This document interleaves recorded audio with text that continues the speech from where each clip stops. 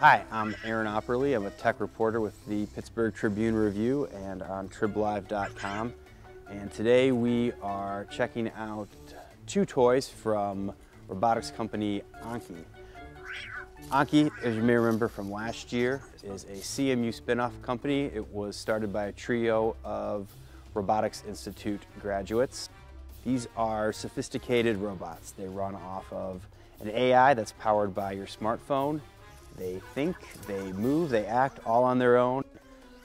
Anki's come out with a collector's edition, the Liquid Meta, which is the Cosmo that we have today. They also just updated its software and launched a whole new code lab and developer kit that lets you have more control with Cosmo. But Cosmo still do the same old things. He plays games, he loves to play.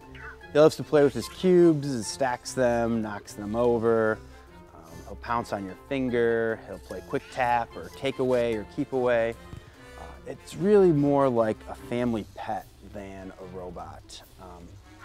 It's just a lot of fun, and you gotta keep an eye on him. He's always wanting to play, always wants to be fed or tuned up.